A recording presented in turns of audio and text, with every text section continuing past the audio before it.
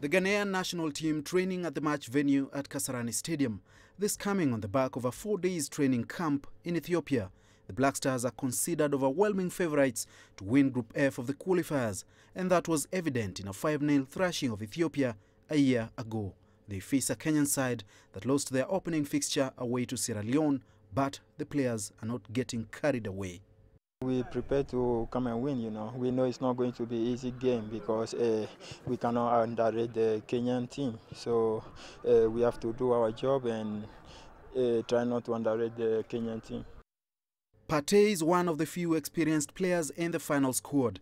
In a bold step and perhaps focusing on the future, Coach Kwesi Appiah dropped some seasoned players.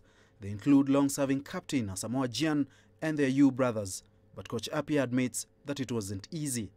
It was really tough, making the team because there were a whole lot of players that at least each position I've made sure I have 3 players to pick from.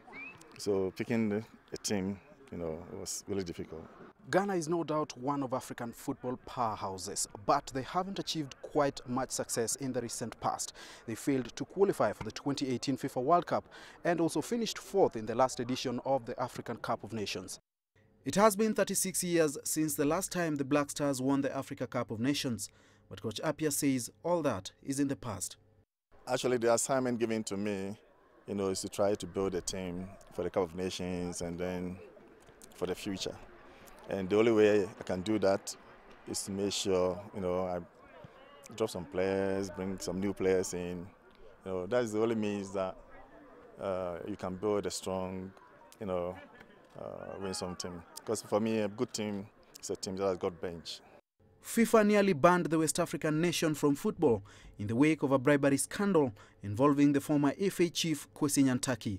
But the players say they must come together to regain the confidence of their supporters, and it begins with getting a win against Kenya. Edmond, Nyabola, CGTN, Nairobi, Kenya.